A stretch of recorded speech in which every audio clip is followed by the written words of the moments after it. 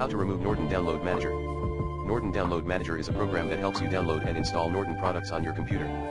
However, sometimes it may cause problems or annoy you with pop-ups. Here are some ways to remove Norton Download Manager from your PC. Delete Norton shortcuts, uninstall Norton, and delete the Norton Public Downloads folder. This is the simplest method to remove Norton Download Manager from your PC. You just need to follow these steps. Go to your desktop and delete all shortcut files from your desktop. Right-click on a shortcut and press the delete option. Go to Control Panel Programs and Features and uninstall Norton or any other Symantec products from your PC. Delete the following folders, if exist, from the C:\program files, x86, and C:\program files folders, Norton Installer, Norton Antivirus, Norton Internet Security, Norton System Works, Norton Personal Firewall. Open File Explorer and go to the C:\users\public\downloads location. Here, select the Norton folder and delete it. Also, permanently delete the folder from Recycle Bin. Reboot your computer and check if Norton Download Manager pop-ups are gone. Use an uninstaller to remove Norton products completely.